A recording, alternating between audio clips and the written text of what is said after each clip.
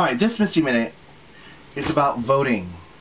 As a U.S. citizen, as an American citizen, as a person being proud to be an American and a part of this great and amazing country, you have the privilege to vote. You have the right to vote.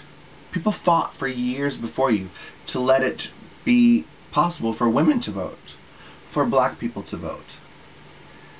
You have the right to vote, but you also have the responsibility to vote. You need to protect your rights, whatever they are, whatever is important to you. You need to find out which candidate will help you protect your rights. Do you want a candidate that's going to put you in the dark ages and take away your freedom? Or do you want a candidate that's on your side and has all the things that you want in order, that has your T's crossed and your I's dotted? The thing is, you need to inform yourself and you need to choose what is best for you. And the responsibility is upon you to educate yourself. I'm not going to sit here today and tell you who to vote for, but I will tell you that there are major issues on both sides. Nobody is 100% perfect. Nobody, even me. Some of my fans love me, but they don't like parts of me. I'm either, amazing and Christian and like spiritual and blessed, but I'm a whore. Or people love, different sides of me and they're like, oh, well, you know what? I can't please everybody. And neither can these presidential candidates. They can't. No one is perfect. But what is important to you? Are you a millionaire and do you have lots and lots of money, and do you want to keep that money and not pay taxes? Or are you a starving artist like me and, those hard-earned paychecks do you want to keep? So which candidate would help you in your tax bracket? One of our presidents is trying to plan 5 different wars. Okay, do you have children? Who's going to pay for these wars? Who is going to have their children drafted into these wars? I don't have any kids. Honestly, the war thing does not, whatever. Granted, if we go to war, the last time that happened, we were $1 trillion in debt. Because war costs money. I don't believe in war. I don't think we should go to war. I don't think that we should create 5 different wars so that we can expand America and throw our weight around. I think that's stupid. Or do you want a president that's on your side and helps with the economy and the stability? Without a good economy, there are no jobs. And without a good economy, people are not going out and spending money. The economy is very important. Which presidential candidate helps you with your economy? Are you a sickly person? Do you have family and relatives that are sick? Is healthcare important to you? Immigration, education, these are both topics that are very important. But for me, my biggest thing that I'm really gung-ho about, the biggest thing right now, is human equality. Equal rights to all people. Gay, straight, black, white, old, young, it doesn't matter. Equal rights to all people. I don't believe that I am a second-class citizen. I am a citizen of the United States of America. But I don't have equal rights. And I definitely have a presidential candidate that agrees with me. And there's another candidate that wants to put us back in the dark ages and take away those rights. And what scares me is Hitler had the same idea. He felt that only certain people had rights and certain people were entitled to things. That's scary. What about abortion? Do you believe in pro-choice or pro-life? These are all things that you need to decide, or what stance is important to you. Have you ever been raped? Date rape or random rape? Have you ever been a survivor of incest? I have. Thank God I can't get pregnant. What if I did? Would I be forced to keep that child? Again, putting America back in the dark ages. I don't think that that's where I want to live. I'm urging you to vote like your life depended on it, because for some of you, it does. Where do you stand on these issues? You need to find out for yourself. I'm not here to tell you who to vote for, because I can't make that decision for you.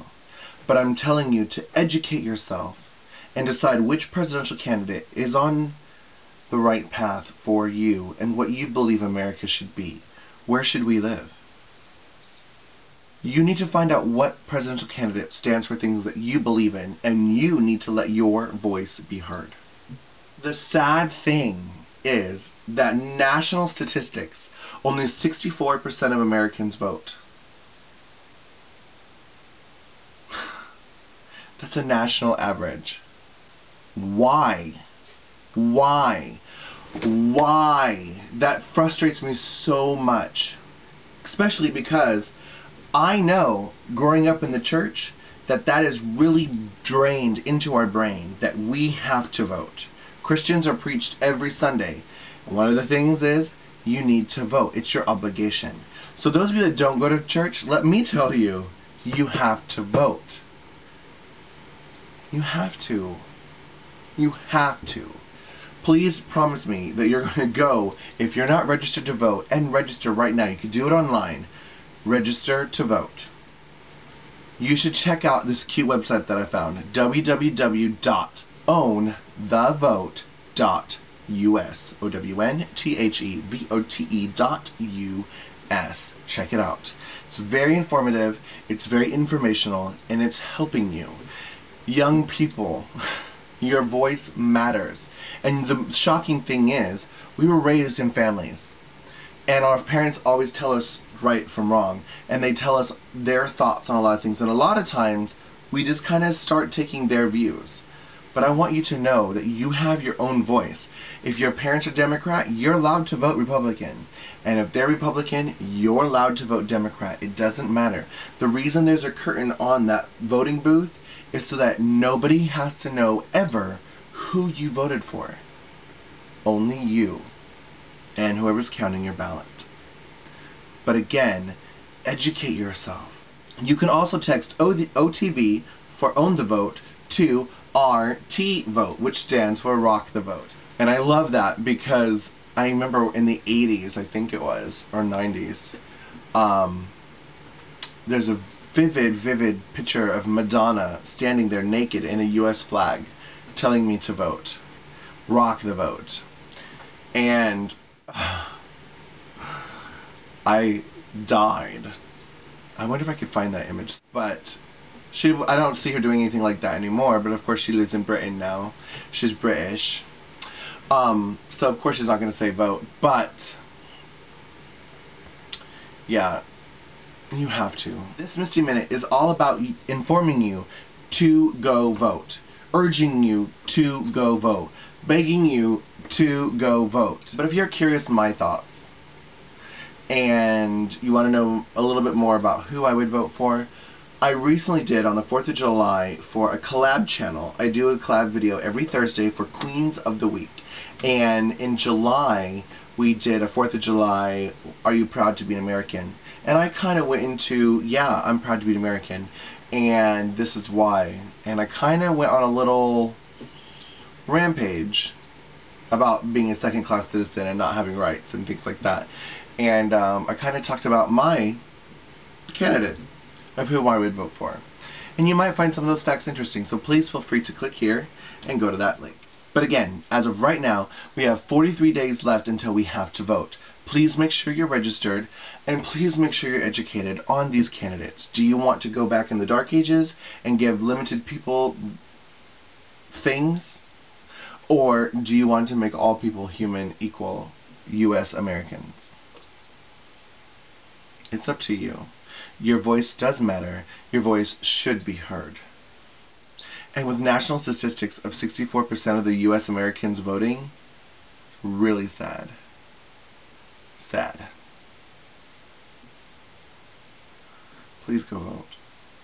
Loving you is easy. Bye.